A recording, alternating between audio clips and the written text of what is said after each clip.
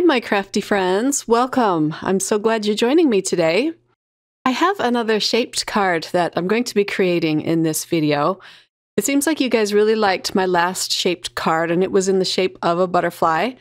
And today's shaped card is in the shape of a painter's palette. This is from a new release from Spellbinders called Paint Your World, and I have the little painter's palette here as well as a stamp set.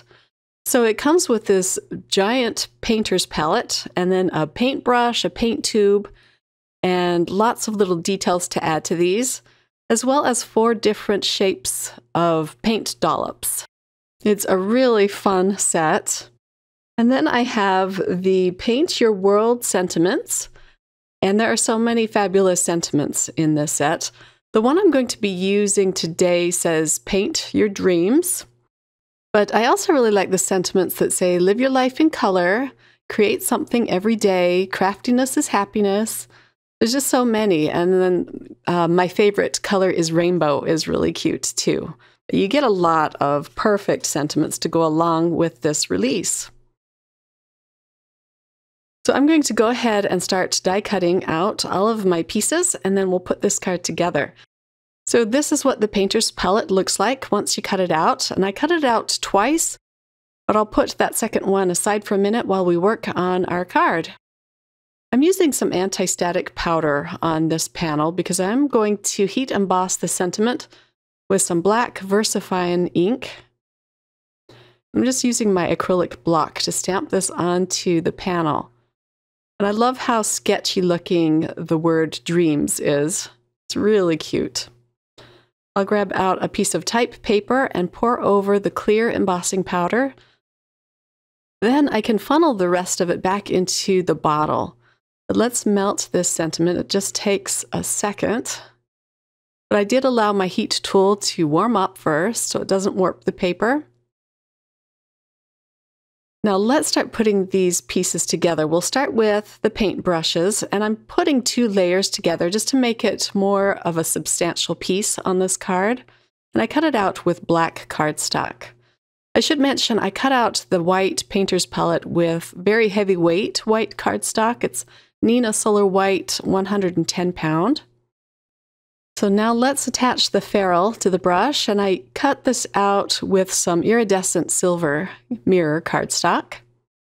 I'll attach the bristles later. I wasn't sure which color to use for that yet, but I pulled out some salvage patina, some picked raspberry, and some squeezed lemonade, and I'm going to color in the paint dollops with these 3 different paints. This is some more of the 110 pound cardstock.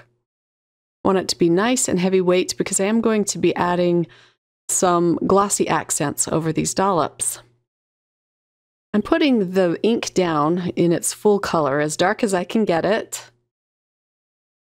And then I am going to attach these to another piece of white cardstock. I cut them out twice, just so I make it really heavy and substantial.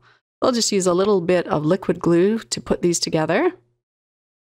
I really like that the dollops are all different shapes, and then it leaves a nice little cutout for a highlight if you wanted to paper piece that back in with white. But I'll show you what I'm going to be doing with that highlight in just a minute. Let's put the pink one together. And of course you could cut these out with colored cardstocks if you didn't want to get out your inks or paints or anything. And you could put, of course, as many paint dollops as you want on the front of your card. I was going to put 7 of them, all the different colors of the rainbow, but I decided I'm just going to use the 3 for this card. I didn't want to make it too busy, but I'll show you what I'm going to do. This is going to be fun. Okay, I'm putting a square foam on the back of all of these dollops. But I don't want to attach them to my card just yet because I'm going to add some paint to the palette. I want it to look kind of messy, like somebody's been using it to paint with. So we'll start with the salvage patina. I'm using a very small ink brush to apply this, and I don't want a smooth blend. I'm just having fun putting down some of this pretty color. Next, I'll come in with the squeezed lemonade and do the same thing. Just kind of tap it onto the front of this panel. And I want it to overlap with the salvaged patina so that I can get a pretty green color, just a little bit of green in between these two colors. So I go back and forth between the yellow and the blue, and then where they meet, I'll even kind of blend it a little more vigorously so I can get that green color. And then I'll use the picked raspberry, and we'll do the same thing. Just tap on some color, and I'll overlap it with the yellow. I'll even add color up into the sentiment. And then when the ink gets on the embossed lines, you can easily wipe that off with a tissue or a cloth. I'll blend the yellow and the pink to get a pretty orange color in between these.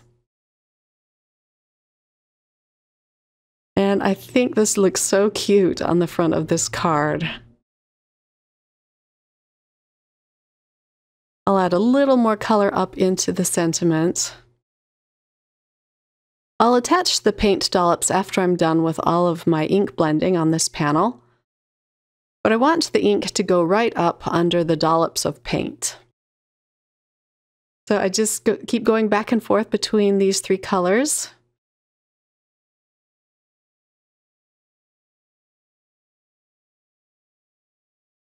Once I put the paint dollops on, I will make sure that the highlight is on the outside so it shows through the white cardstock. That way it will look like a highlight. So let's clean off the sentiment one last time and start peeling off the backing from these paint dollops. And then I'll turn it around here again so that it shows through white. Now for the yellow, I think these three colors are so pretty together. And then last, we'll attach the blue.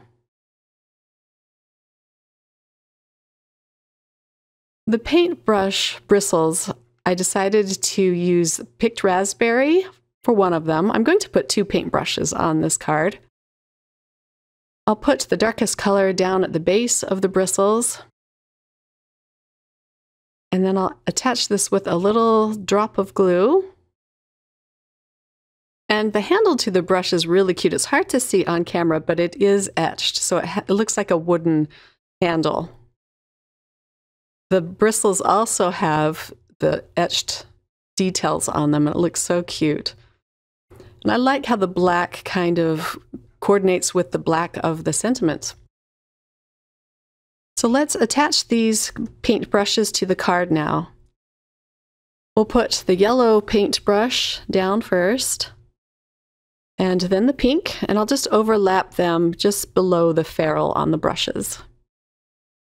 I'm going to stop here and put this panel aside for a minute and show you how to create this into a card. So this is the second panel that I die cut, and I pulled out my scoreboard. And I'm just scoring it along the top of this panel. I like to reinforce it several times because it is such thick cardstock. And then I can gently bend it back.